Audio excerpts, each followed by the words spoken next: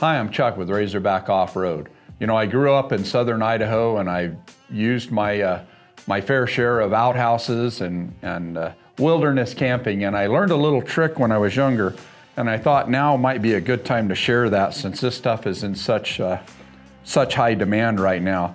And that's how to do your business with just one square of toilet paper. So I thought I'd share this with you. So what you want to do is you take your one square and you fold it into 4 equal parts, as I'm doing right here. Okay, once you get it in 4 parts, you take the upper corner and you tear it out. Now this is very critical that you keep this piece of paper, so you gotta set it aside. If the wind's blowing, you might want to put a rock on it. And then when you open up your sheet, you'll notice you have a nice hole in it.